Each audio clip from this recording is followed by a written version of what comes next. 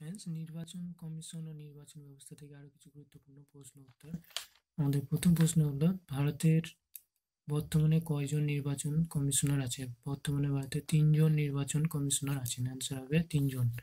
পরের প্রশ্ন, সংবিধানের কত নম্বর ধারায় নির্বাচন কমিশনার গঠনের কথা বলা হয়েছে? সংবিধানের 324 এবং 2 নম্বর ধারায় নির্বাচন কমিশনার গঠনের কথা বলা হয়েছে। নেক্সট প্রশ্ন, পরের প্রশ্ন হচ্ছে, ভারতের সমস্ত প্রাপ্তবয়স্ক নাগরিকদের ভোটার অধিকার কি সংবিধানে স্বীকৃত? হ্যাঁ, অ্যান্সার হবে হ্যাঁ, ভারতের সকল প্রাপ্তবয়স্ক নাগরিকদের ভোটার অধিকার সংবিধানের 326 নম্বর ধারা অনুযায়ী স্বীকৃত। খুবই ইম্পর্টেন্ট প্রশ্ন, 326 নম্বর ধারাটাও মনে রাখতে হবে আমাদের, যেখানে ভোটদানের অধিকার স্বীকৃত আছে।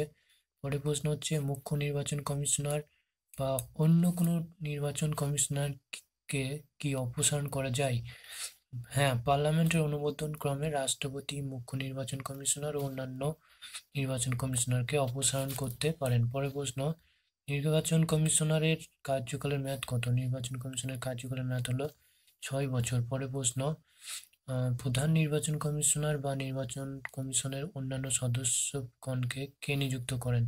প্রধান নির্বাচন কমিশনার বা অন্য কোনো নির্বাচন কমিশনারকে নিযুক্ত করেন অ্যান্সার হবে এখানে রাষ্ট্রপতি।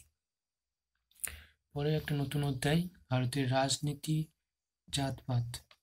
তো এখানে প্রথম প্রশ্ন হচ্ছে, কাস্ট ইন ইন্ডিয়ান পলিটিক্স গ্রন্থটির রচনা করেন কে?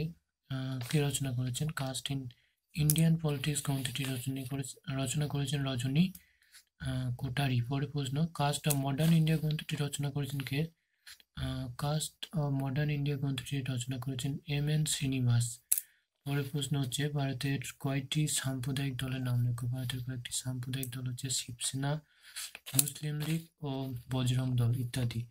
সংবিধান প্রদত্ত ধর্মনিরপেক্ষ শব্দটি এক বাক্য অর্থ লেখো। এখানে ধর্মনিরপেক্ষ শব্দটির অর্থ হচ্ছে যে মানসিকতা কোনো বিশেষ ধর্মকে সমর্থন করে না বা বিরোধিতা করে না, তাকেই ধর্মনিরপেক্ষতা বলে। নেক্সট অধ্যায় হচ্ছে নারী আন্দোলন ও রাজনীতি।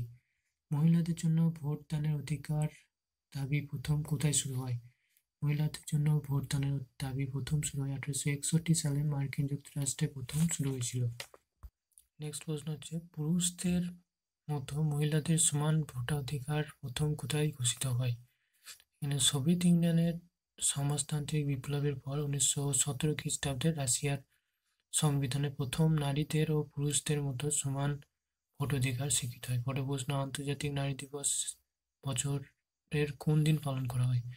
প্রতি বছর 8ই মার্চ দিনটি আন্তর্জাতিক নারী দিবস হিসাবে পালন করা হয়। পরে প্রশ্ন, ভারতের জাতীয় কংগ্রেস প্রথম মহিলা সভানেত্রী কে এবং কবে নির্বাচিত হয়েছিলেন? অ্যান্সার হবে 1917 খ্রিস্টাব্দে ভারতের জাতীয় কংগ্রেসের মহিলা হিসাবে প্রথম সভানেত্রী হিসেবে নির্বাচিত হয়েছিলেন অ্যানি বেসান্ত। পরের প্রশ্ন হচ্ছে, সম্মিলিত জাতিপুঞ্জীয় কোন বছর এবং কোন দশককে যথাক্রমে আন্তর্জাতিক নারী বর্ষ এবং আন্তর্জাতিক নারী দশক হিসাবে ঘোষণা করেছিল? অ্যান্সার হবে সম্মিলিত জাতিপুঞ্জ 1975 খ্রিস্টাব্দে আন্তর্জাতিক নারী বর্ষ এবং 1976 থেকে 86 আন্তর্জাতিক নারী দশক হিসাবে ঘোষণা করা হয়েছিল। So thank you for watching this video.